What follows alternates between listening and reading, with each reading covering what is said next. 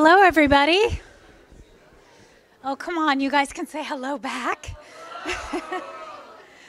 So I wanted to start just a couple minutes early because since, there's the word boat in the title and these events are kind of like going on a journey, I wanted everyone to just take a minute to introduce yourself to your neighbors.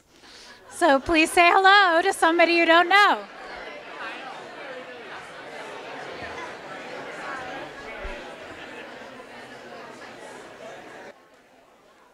Okay, now that everybody knows everybody, it's better to travel with friends than strangers.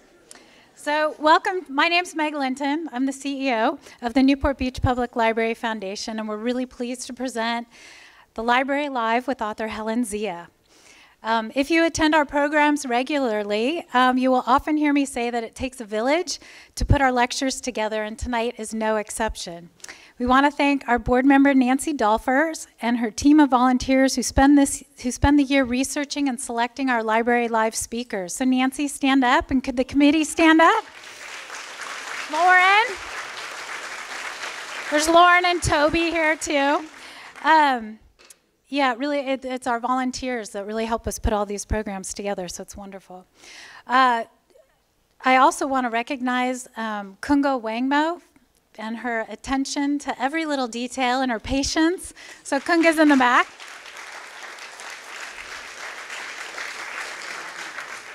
And to make this a fabulous evening for all who are here and for all of those who will be watching this on video or listening to the podcast, please silence your cell phones now. And please get them out of your pockets and double check, because there's nothing like having a scowling author staring you down from the podium.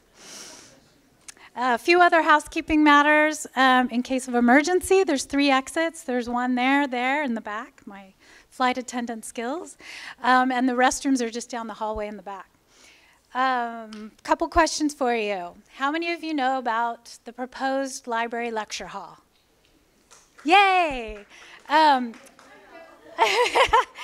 If you would like more info, please ask Jill Johnson Tucker. Stand up. She's got all the details. She is a dedicated community member who's serving on the Lecture Hall Design Committee and is really making things happen. I also wanted to point out Barbara Glabman, who's one of our library trustees, so she volunteers and helps take care of the library. Thank you for your service. And how many of you are foundation members? Awesome, this is wonderful. I want to thank you for your part in making all of this programming possible and for supporting the library. If you aren't a member and you'd like to receive advance notice on programs, discount on tickets, and have that feel-good feeling for supporting your local library and free access to knowledge, please see our board chair, Kathy Verreyer, who can stand up so everyone can see you. Another one of our dedicated volunteers. And also, I would just want to call out how many of our Library Live sponsors are here this evening. There should be quite a few. Yeah. So I want to thank you and also some Natasha and Todd Palmer and Sam and Tammy Tang for your generous sponsorship of the 2019-2020 Library Live season. All of our sponsors are listed on the rack cards and on our website, and we really can't do our programs without you. So you make the Foundation's mission to support the library with valuable resources and programs possible. We appreciate you going above and beyond your membership to bring intelligent and talented people like Helen Zia to our community. So tonight, we're gathered here to listen to Helen share her 12 years of research about an untold exodus in her latest book, The Last Boat Out of Shanghai, the epic story of the Chinese who fled Mao's revolution. The book is a finalist for the 2020 National PEN American Book Award in biography, and the winners will be announced on March 2nd. So everyone cross your fingers and toes for Helen. To introduce Helen this evening, we have Professor Jeffrey Wasserstrom from UC Irvine, who is a specialist in modern Chinese history. He's the author of Student Protests in the 20th Century China, The View from Shanghai, Global Shanghai, 1850 to 2010, and China in the 21st Century, What Everyone Needs to Know, which he co-authored with Maura Cunningham, and it's now in its 3rd edition. Jeffrey also wrote a thoughtful review of The Last Boat Out of Shanghai for the Wall Street Journal, and if you haven't read his review, I encourage you to do so. So please welcome Jeffrey.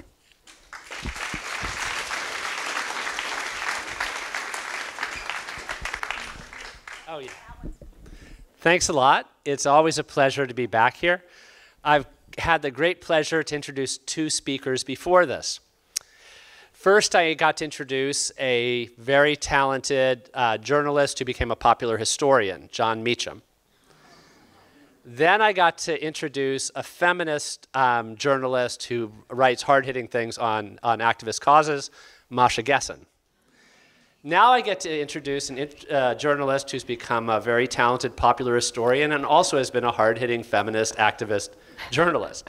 So 2 for the price of 1 tonight. It's really a pleasure. I read this book when it was out in hardcover. I'm delighted to see it's now out in paperback. I'm sort of delighted. I'll tell you why I'm only sort of delighted in a minute. I'm delighted that it's such a good book. I have no qualms about that. But I happen to write a book that just came out, Vigil, Hong Kong on the Brink, that's about Hong Kong. And when I was looking at the Amazon page, it was #1 new release in Hong Kong history. I thought, okay, at least I've got that niche. Then it got bumped. It was #2 in Hong Kong history. #1 was the paperback edition of Helen's book,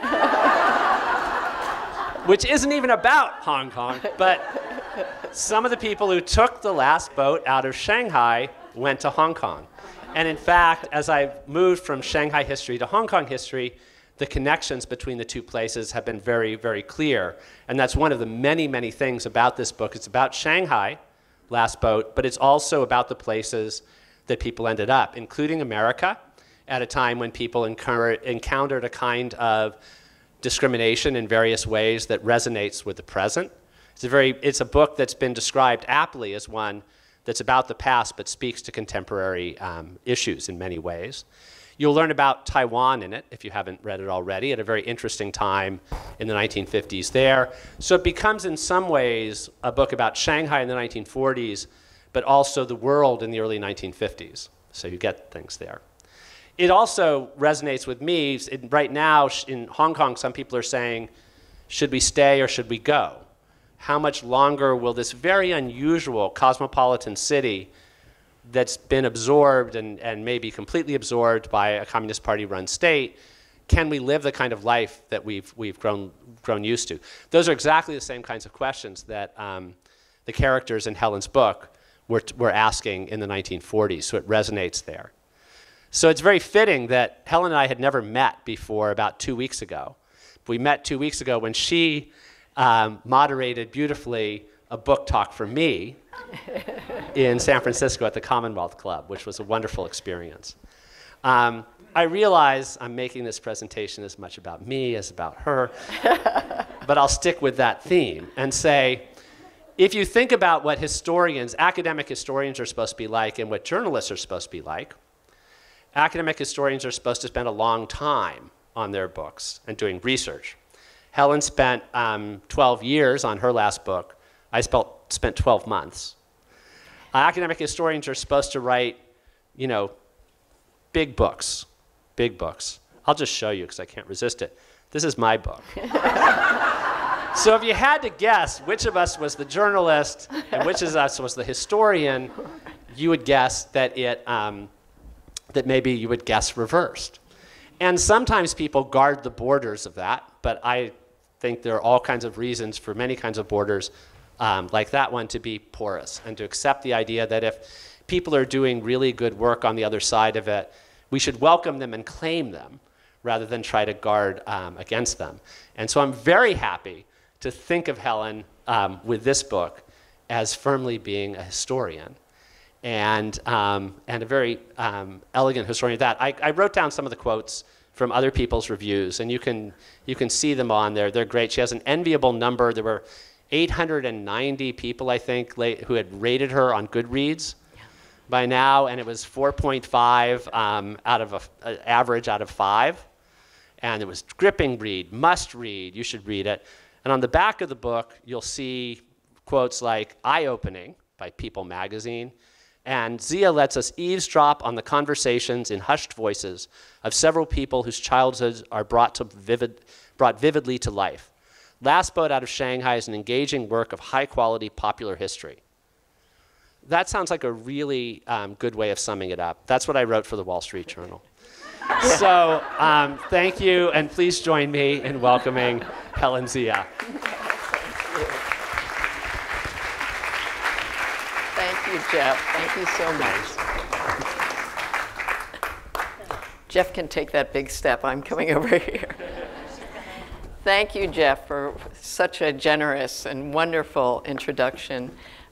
We've become kind of a tag team now because I was able to play the opposite role with him in San Francisco. And if you haven't read his book, Vigil, Hong Kong on the Brink, I recommend it highly to sort of carry forward something I wrote about of an exodus 70 years ago, 71 years ago now.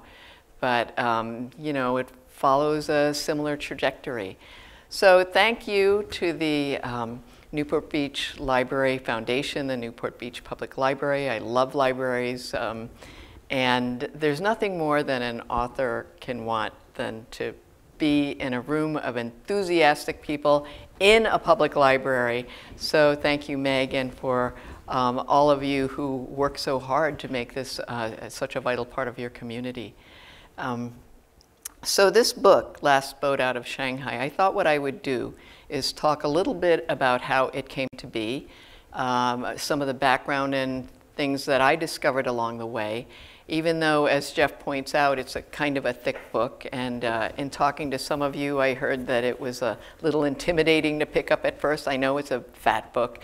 And actually, I had to cut out a lot of it because most publishers don't want to publish a big fat book. And so there's a lot of stories that actually did not make it into the book. It's a nonfiction book. It's real people, real events, real places, and I tried as hard as I could to make it faithful to the streets of Shanghai. I spent a lot of time in Shanghai. I've probably read every book I could find about it, including popular books of the period that I was looking at, so that I could know what kind of curtains did they use, what kind of furniture, who were the Art Deco architects, what did the city look like, how did it feel? And so to me, the places were as much a character in the book as the people. I had wonderful reviews, as Jeff pointed out, but I did have one from Hong Kong, the South China Morning Post online edition, that said, well, this book wasn't that good because it's not such a good novel. And I wrote immediately and I said, you are right. It is not such a good novel. In fact, it's not a novel at all. I hope you'll reread it and consider rewriting your thing, which they did not. So anyway, so what I want to do is also read some passages. Let me ask how many of you have read this book already? A number of you, it looks like about half. And I don't want to have too many spoilers, but there's been a lot of things written about it already, so you might already know some of the spoiler things. And how many of you have been to Shanghai? Oh, even more. And beyond Shanghai to China. I get almost everybody in the room, all right. So you will recognize a lot of the locations and so forth. And as you read the book, or as you've read the book, I hope you can also imagine the streets, the places. Many of the incidents happened right either on the Bund, right by People's Square, through the former French concession, through the former international settlement, and beyond. Very noted landmarks in Shanghai. And so let me start with, where did this idea come from? I had been a journalist for a long time, and through most of my writing, it had focused on, as a journalist, things about America, American culture, communities, things like that. I was a magazine writer, politics, and through most of my magazine writing as a journalist, I had really not written much about Asian Americans or things related to, let alone China. And when it came time to write, when I really felt like I wanted to tell the stories that I had not seen before, I wrote stories about Asians in America. And so this book is a little bit of a departure for me because the focus is about China. And so why did I get drawn to this exodus that happened in the 1949 period? And I say 1949 period because it really began around 1947 and continued for a number of years after the revolution took place in 1949. And so there wasn't a lot I knew about my parents' stories. My parents were immigrants from China. My father came in the 1940s. My mother came to America in 1949. And the only thing I knew as a kid growing up was what my mother and my aunt would say: we made it out of China on the last boat out of Shanghai. And they would always say it in that tone, you know, mystery, doom.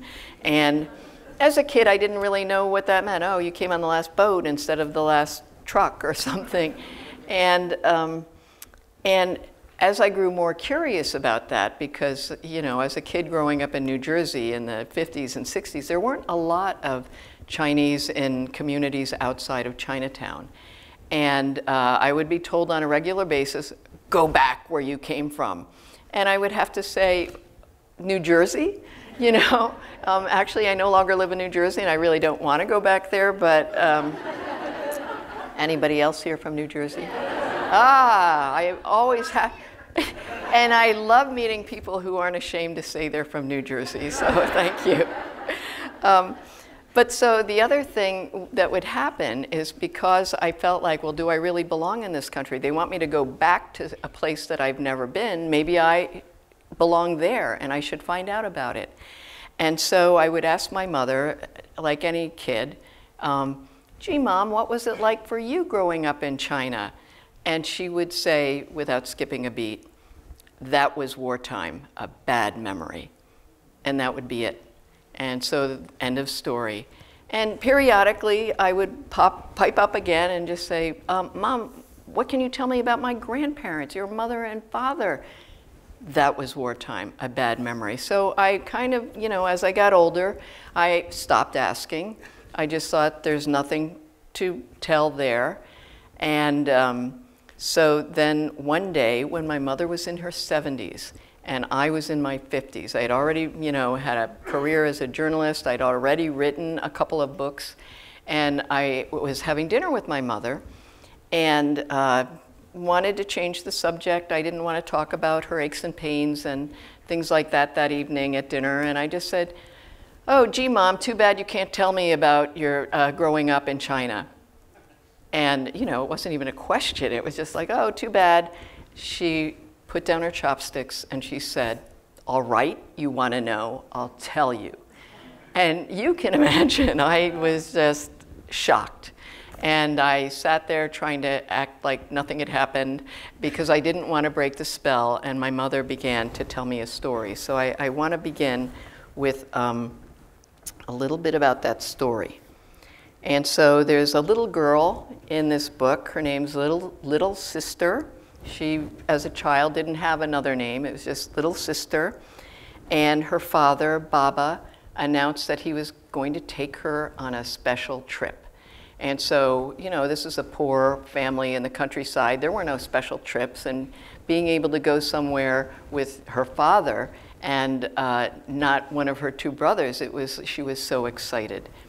And so, so she went on a train with her Baba to Suzhou. She remembered every moment of that journey, for she had been giddy that Baba had chosen her, not one of her brothers. She sat on her father's lap, her eyes glued to the window, mesmerized by the neat rice fields and towns, just like hers, sweeping by in a blur. When they arrived in Suzhou, she was surprised at how much bigger and busier it was than quiet Changzhou. Men and women dressed in fine silk fabrics and even foreign outfits, so unlike her mother and father, who wore roughly woven traditional dress. When they reached the train station, Baba flagged down the driver of a wooden moon-wheeled cart. She clung to her father's arm while perched on the rough-hewn plank alongside the wooden wheel. The gnarly driver weaved his way through the maze-like streets and lanes. After a twisty, bumpy ride over arched stone bridges and canals lined by weeping willows, they finally came to a stop at a small store. Inside, her father spoke to the shopkeepers in a low voice, while she stood waiting by the door, looking out at the parade of vendors on the street. There was so much more to see here than in her town. Soon Baba called for her and told her to stand still beside him. The shopkeepers looked into her mouth and squeezed her little arms. When they finished poking and prodding, one of them took her hand and led her to another room. As she turned to look for her father, she saw his back as he headed out the door. "Baba, Baba," she cried. He didn't turn around. "Baba, come back." How could he leave without her? The stranger gently pushed her into a small, dark storeroom and locked the door. Alone and terrified of what might lurk in the darkness, at first she could only whimper. Then she steeled herself and called for her father as hard as she could until she grew hoarse and couldn't shout anymore. Exhausted, she sobbed herself to sleep. When the little girl awakened on the musty dirt floor, she thought she had had a terrible nightmare. But when she tried to open the door, it wouldn't budge. She could see the glare of daylight around the cracks. Once again, she screamed for her father. Baba never came. So this was the story that I heard that night after my mother said, "You want to know, I'll tell you." And it continued on for hours that evening, and I sat as quietly as I could. There was one moment where my mother stopped for air, and I didn't really know what to say. I was speechless. And something equally clever popped into my head, and I said, "Gee, Mom, you have such a good memory." And my mother looked at me and she said, "I was 6 years old. I remember every detail. It was the worst day of my life." And so her memory was incredible. And, you know, I think I went for a while with my head just spinning. My world had gone totally upside down because we all grow up with a narrative of our families, where our families came from, the things that they teach us, and then you find out suddenly that, wow, it isn't anything like I thought, and my mother has this whole life that I had no idea. And but I was also a journalist, so every time I saw my mother after that, I had a million questions for her. And at some point, I realized I kind of put together this last boat out of Shanghai and wondered how was it my mother, after such a hard beginning in life, ended up on the last boat out of Shanghai to land in America and to have a whole different life and to keep this a secret for more than 70 years. And so I started to wonder, you know, this was really a whole generation. What were the experiences of people like my mother? What were their stories? What about all those people who I would run into who would say, "Oh, my family was on the last boat out of Shanghai," and I began to realize there was no boat large enough for all the people who said their families were on the last boat, or the last plane, or the last train, but the one thing they had in common was they had escaped something so bad that they had to leave the city that they loved, the place where their extended families were. Some of them left children behind, elderly parents, everything they owned, and they left. And so I began to wonder what that was, and it stuck with me for a long time. And so with this story that I learned, I began to think somebody should write about this. And I have to say, I didn't think I was the perfect person. I'm an ABC, an American-born Chinese. At the time that I was a child growing up, the McCarthy Inquisitions were going on. It was an incredibly, the Cold War, the anti-communist, you know, Inquisitions, the anti-China stuff. And my father said to my mother when we were small children, don't speak Chinese to the children. So we grew up as monolingual Americans, and I have to say how much I regret that my father ever said that to my mother, because by the time I was in college, I really wanted to know more. I took some Chinese, Mandarin, and not enough to become fluent. So I didn't really think I was the right person, and if I had to design the person, it would have been somebody like Jeffrey, or his students, and his graduate students. And I have to say, I did spend quite a number of years talking to every professor I knew to say, do you have some graduate students who speak Chinese and maybe speak Shanghainese? This is a generation, time is not on their side. We have to begin capturing their stories, because until this book came out, there is not a single book in the English language about the Chinese exodus of that time, not a single dissertation that I know of. And in fact, there are only about 3 or 4 books in Chinese written in Taiwan about the exodus to Taiwan. And the thing about an exodus and the diaspora that comes out of it, people flee everywhere. Everywhere, anywhere they can go and think that they can find a safe haven. So at least 1 million went to Hong Kong in 1949 alone, and many more in the years following. Not all from Shanghai. 2 million approximately ended up in Taiwan in that period, more to come later. And so that was just, you know, you could say 3 or 4 million or plus right there. Not all from Shanghai, but many were from Shanghai. And millions of others that are uncounted at this point. So I really wanted to kind of get the story of the scope of this. But because there wasn't a lot of other research about it, a lot of my first work as a journalist interested in history was to try to understand, you know, how many? I mean, that was a question, and I could only extrapolate. I mean, I actually spent a lot of time trying to find that out. And at my estimate, it's at least 1 million who were from Shanghai or passed through Shanghai. So that covers a lot of bases. Shanghai was one of the major port cities of the world. I mean, it ranked with London, Paris, New York, and Berlin, and Shanghai.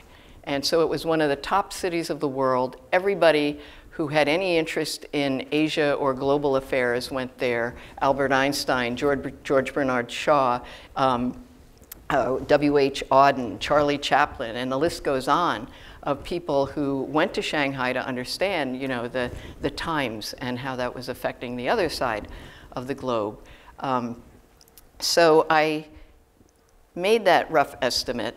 I think it could have been more, who knows. The thing was that Shanghai was a city of about 6 million people at the time, second in population only to New York in the world. And so, if anybody's interested, I can tell you the nerd part of how I extrapolated about 1 million. But the other part, the other challenge was trying to find other people's stories.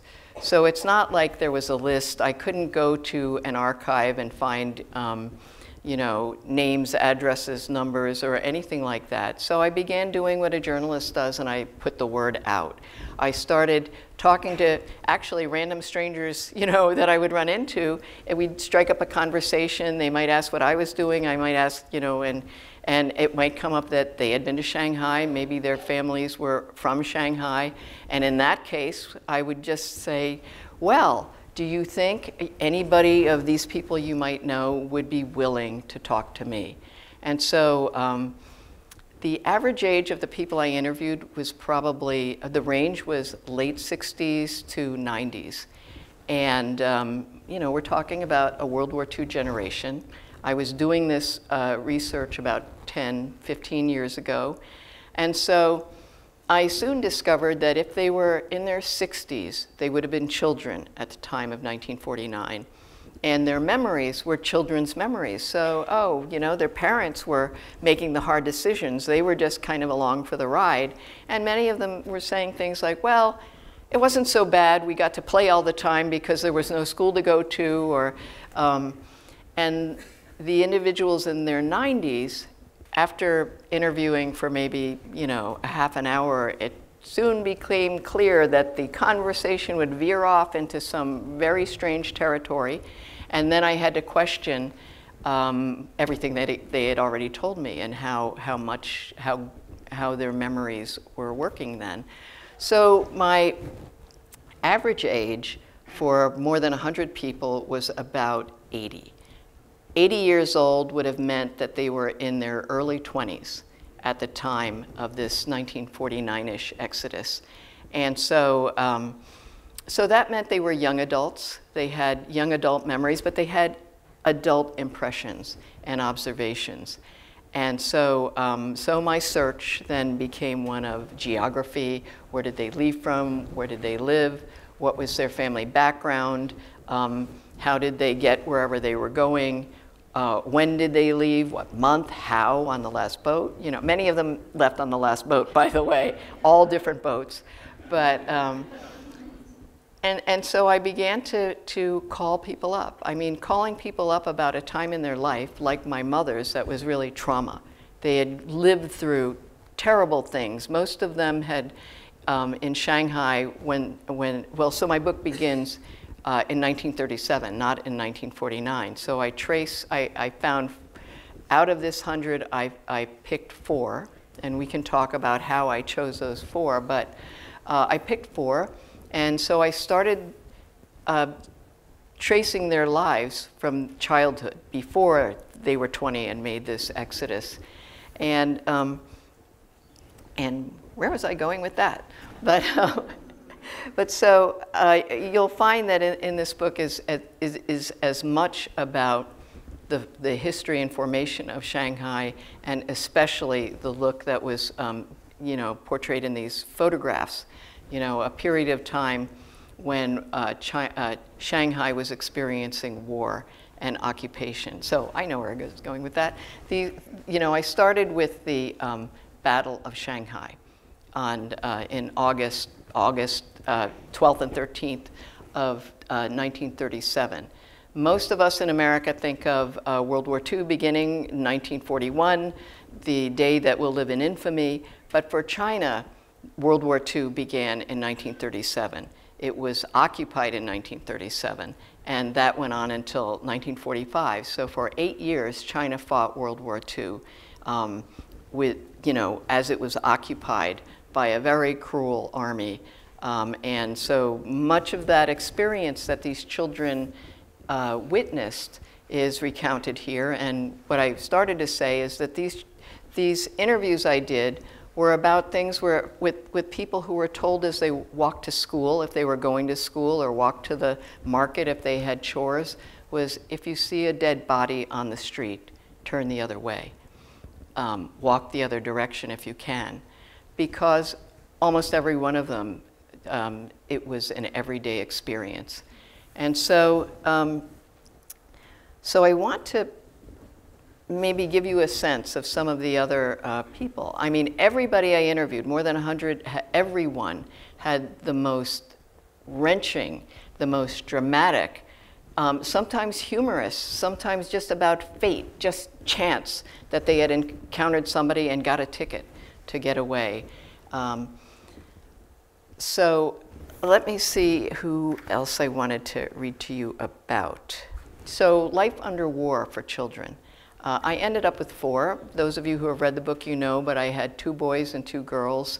The experience of war and occupation and flight and migration is different with a gender lens. I wanted to, there was a revolution. There were many political parties in China at the time of varying viewpoints, but there were 2 main ones. The old regime, the nationalist Kuomintang party led by Chiang Kai-shek, who was ended up on the losing side of the revolution, and there was the Communist Party headed up by Mao Zedong, and so I wanted to give some sense of the politics of it too, and to have at least one of the families have a nationalist connection, because they definitely had to flee. They were the losing side. And so there was a political point of view, there was an economic background, because you know, one of the stereotypes of Shanghainese, and I had to actually fight this constantly when I was doing the research, was, oh, you want to write a book about those rich Shanghainese? And it's kind of like rich goes with that. And to other Chinese people, they would say, oh, you want to write about those arrogant Shanghainese? And so there's a reason, and I actually go into this in the book, because just as we know there are many, many different cuisines from China, there are different cultures in China, different dialects, different attitudes, and one part of the country has a whole different viewpoint of another, not usually very flattering. We have that, we know that within the US as well. But so I just want to say one of the things was the Shanghainese who ended up fleeing to Hong Kong as one of the places was a huge culture clash. You know, southern China, Guangdong province, and Hong Kong, which was mainly made up of Cantonese people from Guangdong province, it was like oil and water. And so the Shanghainese would come, many of them as refugees. Even though they didn't want to call themselves refugees, many of them came with nothing. And so there are many stories about that. But I asked them, well, what is it that Hong Kong people don't like about these arrogant, know-everything Shanghainese? And they would say, well, you know, it's like this. If a Shanghai person has $1, they act like they have $100. A Hong Konger who has $100 acts like they have $1. And so, you know, so partly, you know, one thing I wanted to show in this book too is just how much of a difference there was among the Chinese people too. So on the political end, one of the characters, one of the people is Anwa. Her father was the nationalist official. She had only seen her father twice in her life up until she was about 8 or 9 years old, you know, because her father was fighting the Japanese occupation, the Japanese army. So he was never home, but the thing about it was they were living in Shanghai. And as the family of a nationalist official in enemy-occupied Shanghai, there was a target on the back of every one of them. If they were discovered, they could be shot and executed on the street or taken to a prison, a torture camp where they would be tortured for any information they had, and that they would never be able to, they would never get out alive. That was the reputation they had. So Anwa grew up having to have a false name. She was told as a small child, you can never say the name that you really have. It's gone now. And never, ever, ever say what your father does, you know. And so, so here's a little bit about Anwa in war-occupied Shanghai. Anwa's mother had to be especially careful. Her new job paid her more than her previous one, but it could also be more dangerous, requiring her to make sales visits throughout Shanghai. According to Charlie, Anwa's older brother, that meant Mama would have to pass Japanese checkpoints frequently.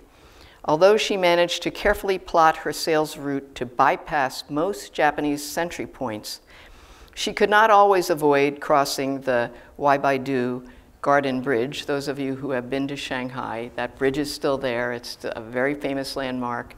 And she would have to cross that narrow little bridge where the occupiers had built a gated checkpoint made out of wood, barbed wire, and sandbags. The belligerent and cruel sentries not only demanded to see identification papers, but required all Chinese to bow to them. It didn't matter if a Chinese was rich or poor, old or young, male or female. All had to stop and bow deeply to the Japanese or face their wrath. One evening, the soldiers stopped an old man carrying such a heavy load on his back, he was bent like a beast of burden. The old man displeased the guards by failing to prostrate himself quickly enough. One of the guards loudly cursed the old man, whipping him with his rifle butt, then stabbing him through the heart with his bayonet, and hurling his lifeless body off the steel bridge and into the fetid Suzhou Creek. None of the other guards even blinked, while the horrified bystanders waited their turn in silence, each of them afraid of becoming the next victim. So Anhwa grew up in terror of the occupying army, and one of the things that especially scared her was the fact that these soldiers made random visits. They enlisted other Chinese, like restaurant workers, to report on who came, what they did, what their identifications was, but these sentries would, in the middle of the night, stomp through Shanghai, pound on doors, and force people to open them, say who they were, show their papers, and do whatever they wanted to do to them. So one night, Anhwa was jolted awake by those dreadful footsteps on their quiet boulevard.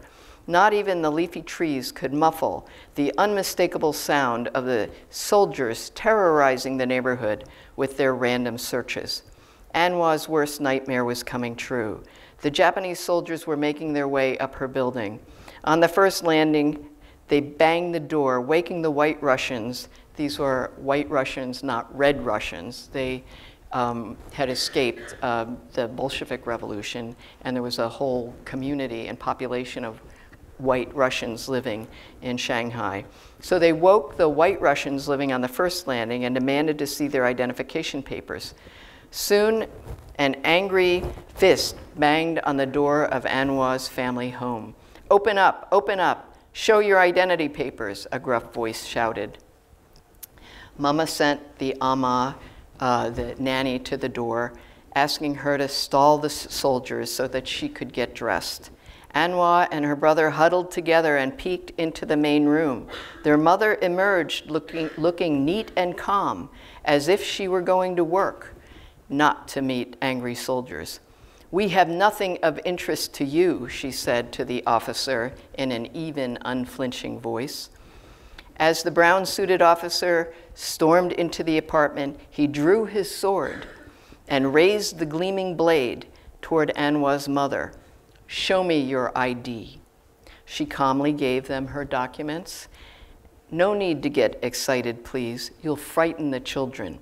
He looked over the papers as the other soldiers glanced around. "Where is your husband? What is his name?" Mama gave the phony name and answer she had rehearsed. "He's not here. He's with his mistress tonight." The officer snorted. As he moved closer to Anhwa's beautiful mother, she stepped back and said firmly, "That will be all then."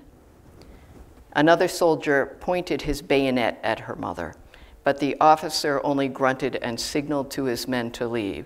They stormed out and stomped up the stairs to the next door. Now, that was one of many, many incidents I heard, and Anhwa was probably about 4, 5 then, and people have asked me, you know, how can you, as a journalist or writing history, recount such detail and even dialogue? And I have to tell you, Anhwa told me this is what she overheard, this is what she experienced. And I have to say, of course, I wasn't there to record this, but this is what she remembered. And if any of us had seen our mother standing there with somebody with a sword and a bayonet pointed at her, even if we were 4 or 5 years old, we would probably remember that for a very long time, enough to recount the detail of that. So that's how those are the kind of stories that I had. Those were the 2 girls. One of the boys, Benny, was the son of a trader, a collaborationist. He worked for the Japanese. He worked at a torture chamber. He was the head of the torture chamber, who were in charge of finding people like Anhwa's father and Anhwa's family. And Benny, as you can imagine, his father was a high-ranking collaborator. He had access to everything they could steal from people who had run away or just requisitioning because they had all the power as the occupying force.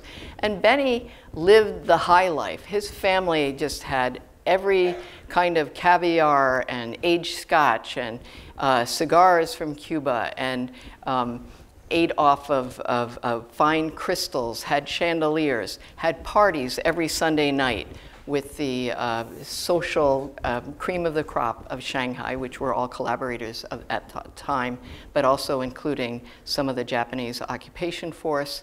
And so Benny was a very happy young guy when all of this was going on. They had everything. He didn't question where it came from. He didn't have any idea. But we know how that story ended. His father's trajectory up here took a great nosedive when the Japanese surrendered and the nationalist army returned. And so Benny's life became quite different after that. And so I go through what life was like for the very wealthy Shanghai people, and then what did they do after the period, you know, when World War II ended. Now, there were just like, I don't know, how many of you are World War II buffs, and, you know, whether it's in Europe or anywhere, you know, there's, of course, a lot of history of what happened in Europe and Germany and people who were accused of being collaborators. Well, all of that happened in Shanghai as well.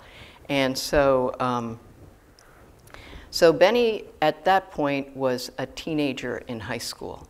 He was the oldest son of 5 children. His older sister had already gotten married, but he became, of 6 children, and he became responsible for the 4 younger ones.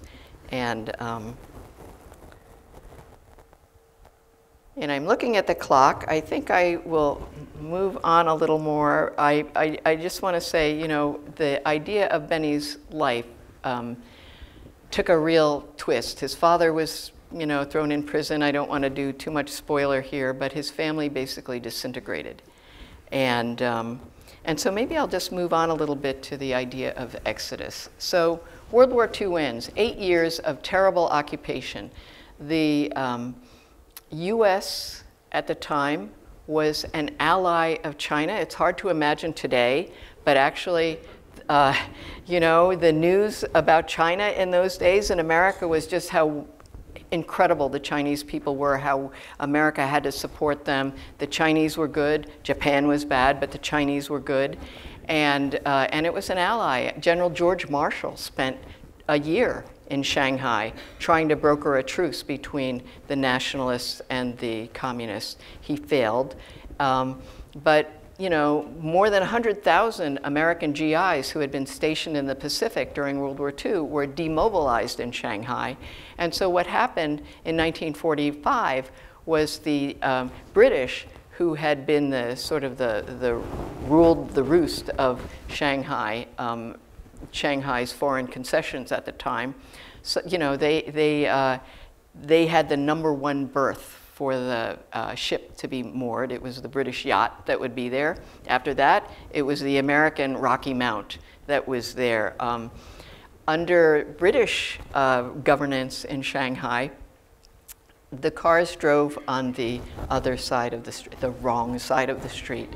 And as soon as the Americans came in, on January 1st, 1946, so shortly after the armistice, the Americans decreed that henceforth all of the cars would drive on carts, and animal, you know, animal pulled carts and human pulled carts would be on the right side of the street. And people predicted that this would be a catastrophe, that people, you know, but actually it happened without a hitch. But after that, America's presence in Shanghai was tremendous. And really every space, every storefront, maybe it was a grocery store, it became a bar or a brothel, because there were all of these soldiers on R&R and getting ready to be shipped back home. So China and Shanghai never actually experienced a moment of peace, even though the Japan lost the war, China was on the winning side.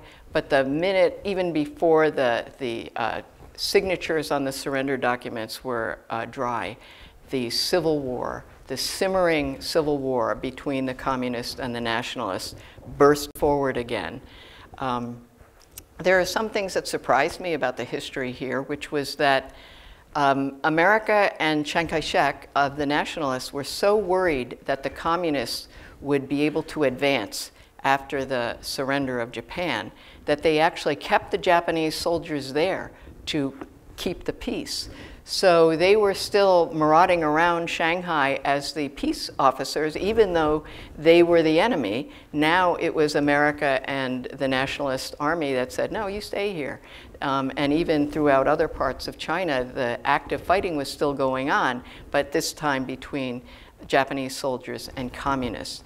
So there were a lot of sort of interesting things that I learned about that period. But so the Civil War goes on. 1945, the war ends. 1946, the Americans are there. Throughout 1946, everybody starts realizing that the nationalist government is not going to be able to rule China. It's too corrupt. All of the aid, foreign aid that would come into China, whether through the United Nations or human rights relief or from the USA, ended up in storage houses owned by members of the Chiang family or friends or people who were speculators who would then take this food or medical supplies or anything like that and put it on the black market where they sold it for huge amounts of money, made, you know, untold millions of dollars. And people knew and they were angry. And what that did to people living in Shanghai that I recount in here is that inflation just went through the roof. So there are stories, and I tried to make it on a human level and not talk about it in terms of, you know, economic terms, but where people would say 100 yuan in 1940 would buy a pig. The next year, it would buy a chicken. By the end of the war, it would buy an egg, that 100 yuan. By the time the 1946, 1947 period was happening, it wouldn't even buy a book of matches. And so people would say, we used to go to the market with a handful of money and a basket of food. Now we go to the market with a wheelbarrow full of money and come back with a handful of food. And so the question of how can we live under this government was happening. How can this government rule? And meanwhile, the communists are on the march. So what happened? People saw the handwriting on the wall. They could see this juggernaut coming. They had lived under mainly either Japanese propaganda for 8 years or nationalist propaganda that said communists are terrible. They will, you know, they'll kill you. They will separate families. They'll take all your property. They, you know, ruin your lives. So people didn't actually know that much about. Nobody knew a real communist who would admit they were, because anybody who was a leftist, a communist, a trade unionist in Shanghai was subject to being arrested, tortured, or executed on the street, which happened on a regular basis. So, so people could see, though, the news was that by 1947, 1948, the economy was falling apart and the exodus was beginning. So what happened? I mean, it's like Jeff was talking about Hong Kong. There's a hard stop there in Hong Kong, you know, in 23 years. That's going back to China. People have time to think about this. People had time in Shanghai. This was a highly, relative to the rest of China, a pretty educated city. It was the most westernized city. There were many people in the middle class who had sent their kids to school whose kids spoke English. English was actually taught in schools at the elementary level. And they're looking at this thing coming and they're like, what do we do? So there are newspaper articles that I found of that time saying the only topic of conversation in Shanghai now is, are you staying or are you fleeing? And if you're fleeing, where are you going? And so people had a long time to be looking at this army approaching from the northeast to the Yangtze River, where you know, Shanghai is situated near, and that was it. So in this book, the characters, the people talk about, you know, it recounts the conversations they had in their families. And if you could put yourself in that place where you could see, you don't know when, but something terrible is going to happen, what would it take to make you leave? And so the people who actually had the most resources at first, they weren't sure whether the communists were going to win, but they were going to hedge their bets. They had enough capital, they had enough resources. Some of those industrialists of Shanghai moved some of their assets, some of their factory equipment, maybe their top foreman of their textile mill to Hong Kong or to Taiwan. And they moved their #1 son, one of their top assets. So they began, or maybe they got an apartment somewhere in another place, just in case. Well, by 1948, the battles continue with this civil war that's broken out throughout China, and the nationalists lost several major battles, 3 very big battles, and then it was just like the nationalists are going to lose. So by the end of 1948, the dam is broken. People are just rushing out anywhere. The news is all about people rushing the docks of ships, trying to get out, fire hoses being aimed at people so that they'll get away from the boats. And then it wasn't even a matter of how much money you had. It was a matter of who you knew. Because even all the money in the world might not get you a ticket on that plane, boat, or train. So there were stories after some of these ships were so overladen that they actually sank. And there were major stories of, in fact, the worst maritime disaster in history took place as part of this exodus. More than 2,000 people died. That's twice as many that died on the Titanic.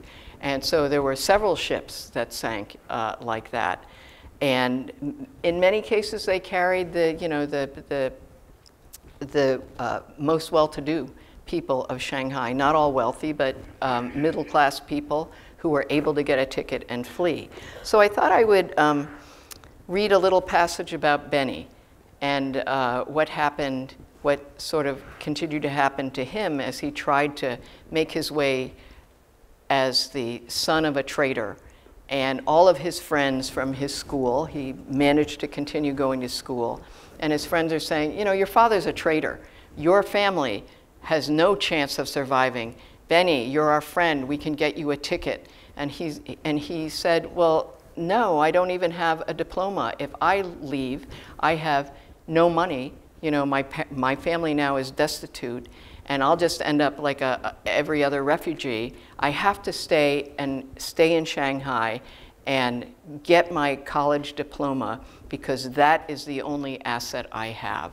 So he gets a ticket, but he decides he's not going to use it. What does he do? He says, I'll give it to my younger sister. He had another sister who was in Hong Kong. He wanted to get his sister out of the path of the communists.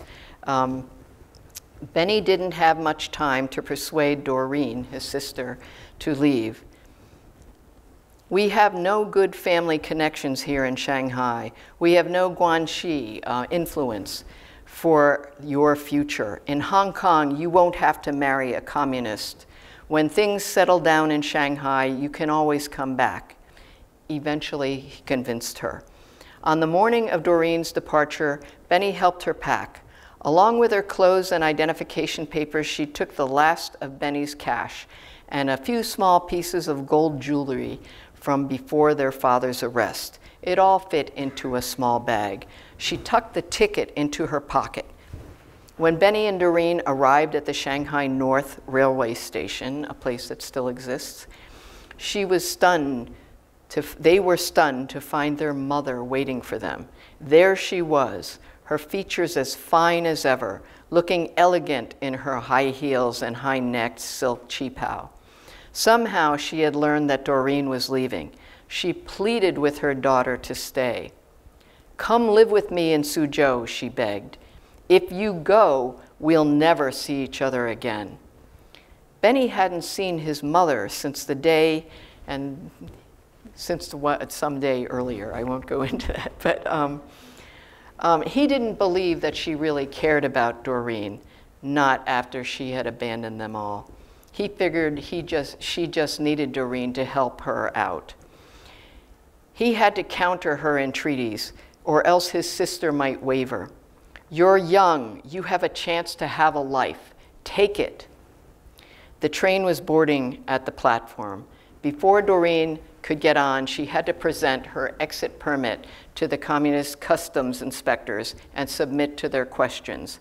On the platform, she went into their red house, nicknamed for its color as well as for the new regime's politics. Benny and his mother waited in uncomfortable silence. Inside, a scornful inspector rummaged through Doreen's bag, zealously searching for contraband. As he dug through her things, he pontificated, saying that anyone wanting to leave the new People's Republic must be a counter-revolutionary. The inspector found her gold jewelry and accused her of hiding it for illicit purposes. The officer took all her possessions and pushed her out of the red house. She ran running to Benny in tears, relaying that the inspectors had taken everything. As Doreen stood crying, the train engineer tooted the horn and the conductors announced last call to come aboard. Benny shouted a single question: "Where is your train ticket?" Suddenly, Doreen remembered and reached down to her hip. "It's in my pocket." "That's good enough," Benny replied, almost carrying her to the departing train.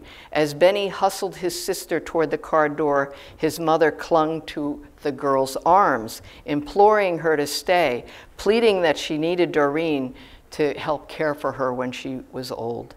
"No, you mustn't leave. I'll never see you again," she screamed, digging her high heels into the platform. Benny was stronger. He managed to push his sister onto the train just as it began to pull away. From the open door, Doreen called out to him, "I have no money, no clothes, nothing. What should I do?" The train was going to Guangzhou, and Benny shouted, "Go to the YWCA in Guangzhou." He worked with different Christian organizations, and so he said, "I'll let them know you're coming." Doreen stared back in silence, her eyes wide in disbelief as Benny waved goodbye. "I'll never see you again," his mother wailed. And so Benny watched his sister's ashen, tear-streamed face watching as she pulled away. So that was one of many, many Exodus stories that were kind of like that, you know, people wondering where they would go, leaving behind many things. And so I guess as we approach the time that I want to open it up to all of you to ask your questions, I wanted to share some of the things that I learned in the course of writing this book about this generation of people who fled, you know, the 100 and some that I interviewed and the many more that I tried to learn about. And you know, one of the things I said, you know, what would it take for any of us to leave, to get to this point, to leave everything? And I had long conversations with people about what they were thinking about. And so today we're at a point where, you know, there are estimated 43 million refugees, not just migrants, but refugees who are fleeing. Just yesterday there was a news report that 1 million people in Syria are fleeing, you know, 1 million refugees. That's just from one hotspot. We know that not far from here at our southern border, you know, that the migrants from Guatemala, Honduras, Mexico, they've been reviled as criminals, all of them, you know, and you would only imagine that they said, oh, let's go to America to destroy it, and let's bring the kids too. And in fact, you know, the kind of debates that went on in the 1947, 1948, 1949, and so forth, people agonized over where should we go. If we only have 5 tickets, Who do we bring? Who do we leave behind? There were many stories that I heard from people who said, one woman told me, my mother never forgave my father because there were some babies. And my father said, leaving will be too hard for the children, the youngest children. Let's leave them behind. We'll be back in 6 months. You know, this communist army can't possibly govern China. They'll only be in power for a short period of time. Let's leave them behind. Well, this woman's mother never saw those children again. And so as Lily told me, she said, my mother never forgave my father for that decision. But that was just one of so many other families who had to decide the same thing. And so when I hear stories about the migrants and refugees today, every one of them has gone through some kind of calculus like that. I mean, you don't just say, let's pack up the kids and walk 1,000 miles. How many diapers do we need to bring? Where are we going to get food and milk? And what's going to happen when we reach the border? When we know our children might be ripped from our arms and put into a cage and we might never see them again. Well, the only thing that moves people to do that is if they think those children are not going to survive childhood. And so they're willing to risk that. And that's what these Shanghai people did. They also have a very good sense of laws, what's going on, geography. The Shanghai exiles and migrants, they analyze the world. Should we go to Brazil? Brazil is welcoming, well, they're welcoming a lot of World War II war criminals, but they're also welcoming people from China. Maybe we could make a life there. What about Europe? Forget Europe. Europe is still recovering from World War II. So some did go to Europe, but relatively few. Hong Kong, we can cross the border there. That won't be so difficult. Get there by train like Doreen just did. What about Taiwan? That's too close. People would make decisions and send of their 4 children, one of them each to another country if they could. And they would say, at least one member of our family might survive. So these were things that people really thought through.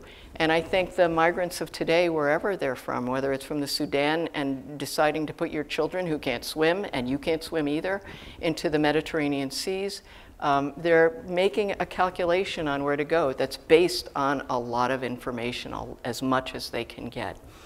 And the other thing is, refugees, no matter where they go, they're not welcome. They're not, and so the kind of rhetoric and political debate that we hear today, that was happening. That was happening throughout the world as this exodus was going on with these Shanghai people as well. And so, let me see. There's a lot more to say about that, and I guess I want to wait for you to ask me. But when people flee and they leave almost everything behind and risk everything, and they're given a chance at life and safety somewhere, unlike this notion that they are going to be, hell-bent on destroying that safe haven, in fact, they actually become the model citizens if they are allowed to become citizens. And I want to just give you a small list a random list almost, of some of the children of these Shanghai migrants. They include the first chief executive of Hong Kong, Tung Chee-hwa, who became quite a wealthy industrialist. U.S. cabinet members Elaine Chao, and who is now Secretary of Transportation. Nobel Award winner Stephen Chu, who was Secretary of Energy under President Obama.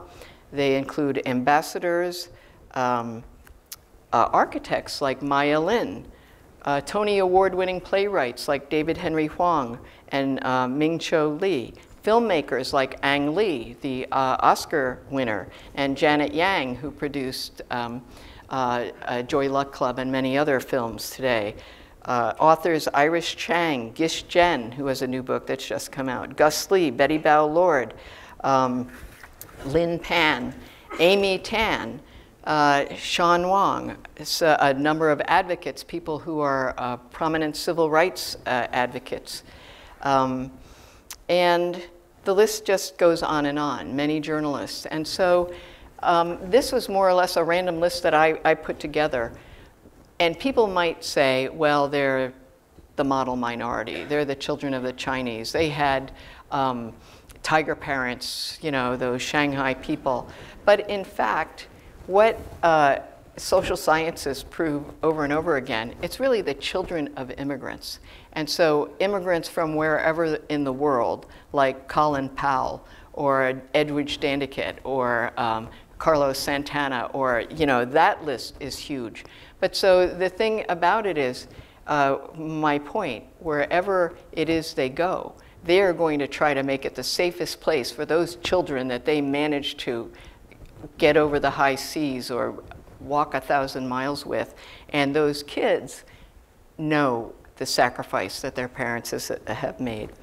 So I want to end with a very brief read, because I know a lot of this is pretty heavy stuff.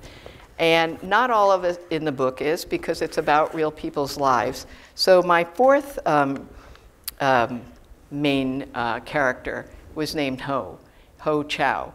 And he was a student. And so the majority of people in any part of the world, they actually kind of just want to live life and not get involved, whether it's communist or nationalist. And Ho's family told him, just don't get involved. Do not get involved in politics. Stay away. We will map out your route to school so that you can avoid anything that might be troublesome to you.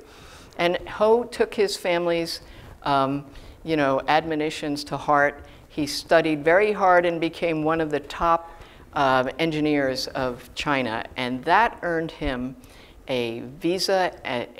It earned him entrance to MIT or the University of Michigan as a graduate student, and a visa to go, and it gave his family the right to exchange money into Chinese money into US dollars so that he could pay for his tuition and all of that.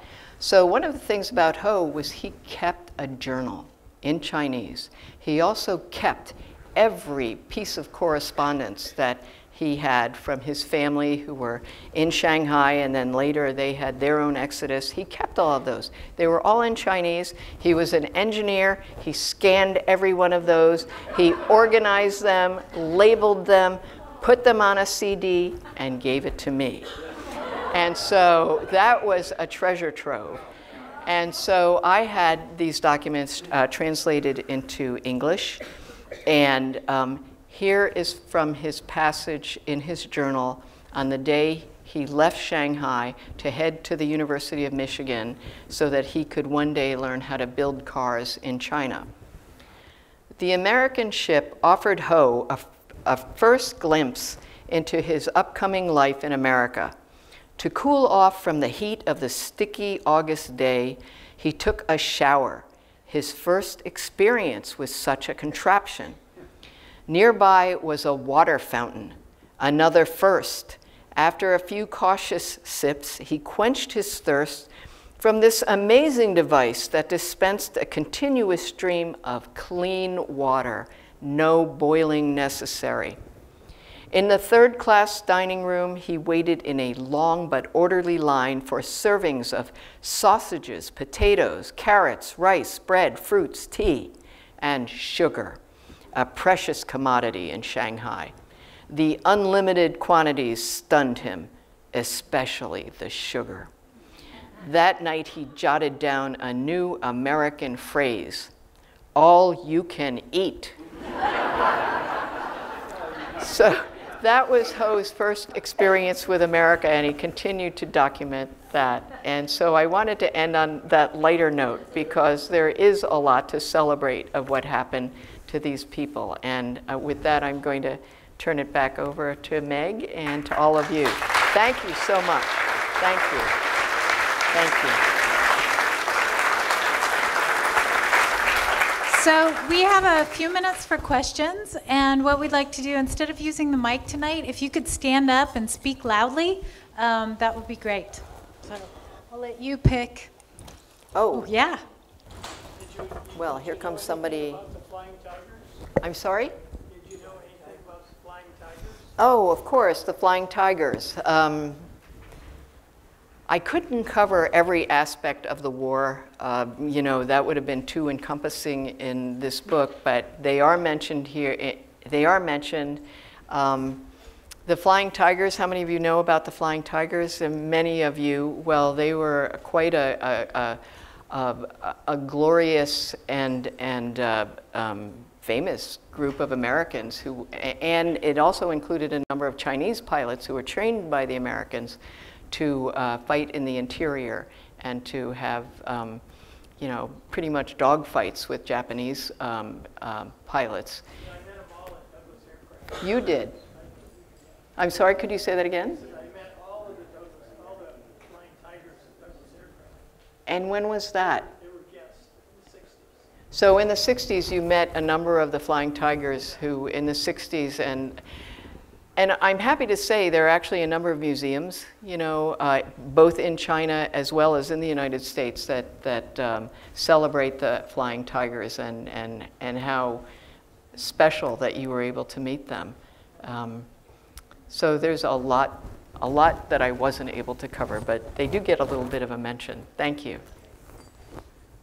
Got a guest who's a neighbor of mine. We just recently met, and his family did leave China when he was a child and went to Taiwan. So he's my special guest. Well, thank to you. meet Thank Helen. you. Thank you. So you're part of this exodus. I had back surgery, so I'm not going to stand up. Sure. Please. Talking about the flying tigers, when I was a kid, I was in Kunming. And when the Japanese formation bombers come in, I was able to watch a lone flying tiger P-40 flying straight up, shoot him, and flying down, shoot him, and finally he got shot and a parachute will come. So I was a kid, you know, just awed with what's going on. So the flying tigers were a savior for us, because the Japanese bomber came in. They were bombing us with impunity. That we had no air defense until the flying tigers came in, and then the bombing, a savage bombing, sort of stopped from there. Thank you so much for sharing that story.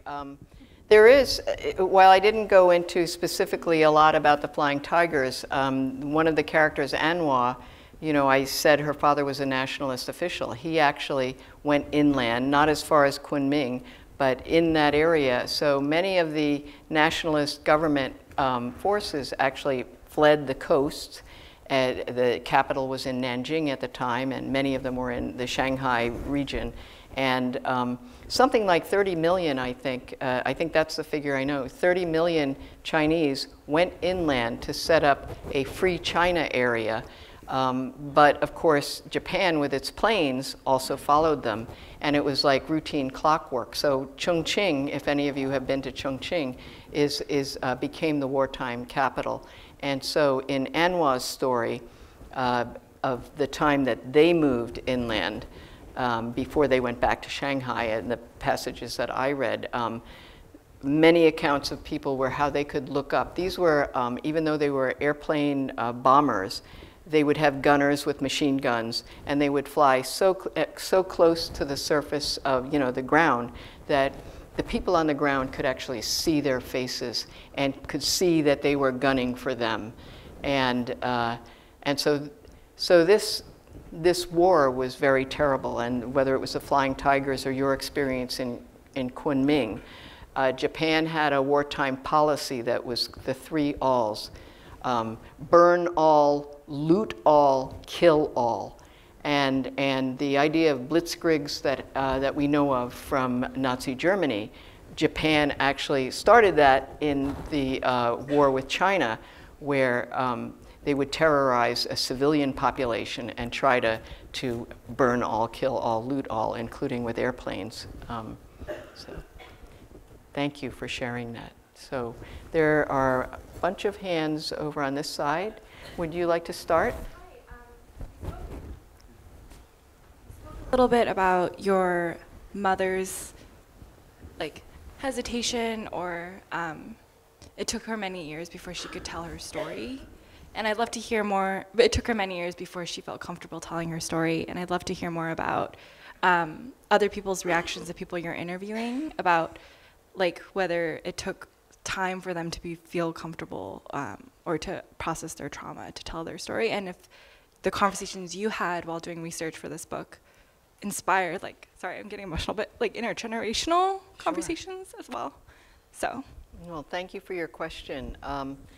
So the experience I had with my mother keeping this secret or not telling us anything for so many years, I just found repeated over and over again. And on reflection, I have to say, we're talking about people who from a very young age really experienced great trauma. And whether that was in China or in Europe or anywhere that war takes place, there's a lot that people see that they would maybe prefer not to talk about for a long time. And I interviewed people, as I said, who were, the average age was 80. Sometimes I'd be hearing stories that were just so emotional. And I would, and they were all extraordinary, and I would just stop and say, do your children, who would be grown children, do they know what you just told me? And more often than not, the answer would be, no, I don't think they're interested, or no, they don't know. And I would say, no, I think they really would be interested. I think if you could tell them, and then you have to imagine, how would that come up? To say, oh, by the way, I never told you this, but I witnessed such horrible things when I was a child. And it doesn't happen that way. And so I was in what I thought was an incredibly privileged position to be told these things, sometimes that they did not even tell the people closest to them. And I also think there's a time when people feel ready to tell those stories. I think, when it's too fresh, it's too painful. They're not going to talk about them. I mean, we know from Holocaust survivors, there are so many stories of people whose grandparents or parents never told them, and they didn't find out until much later that they had a whole family who had experienced that. Or yesterday was the day of remembrance of the internment of Japanese Americans. That is a common thread among the third generation and fourth generation of Japanese Americans, right here in California, who say that they never knew. Their grandparents and parents never talked about it. Even their parents didn't know, because their parents wouldn't talk about it. It was just too hard. And so, so there's a part of it that involves just trying to reclaim that, to find the right time to ask people these questions, to find the right way to ask questions. I mean, there were times when I asked questions, and I realized in my interview I asked that too directly. With Benny, the first time I met Benny, I already knew something about his background. His father is a historic figure. He's in a lot of textbooks and books about that period of Shanghai. And so I knew that about him. And the first time I met him, I said, well, your father was considered a traitor. How was that for your family? Benny didn't say anything. He gulped. I thought his face turned a little ashen when I asked that question, and I immediately knew that this was not the time. I shouldn't have asked him that question. But he was generous enough that he allowed me to come back. He didn't kick me out of his apartment. And I came back, and because I worked on this book for a period of 12 years, I interviewed these four main people repeatedly over a period of 10 years. So I would say it was probably about year 6 or 7 that I was able to sort of revisit that with Benny and ask him. So what was it like when you visited your father in prison? What would you talk about? How did you feel about your father? And this time he was so generous and he said, he was my father.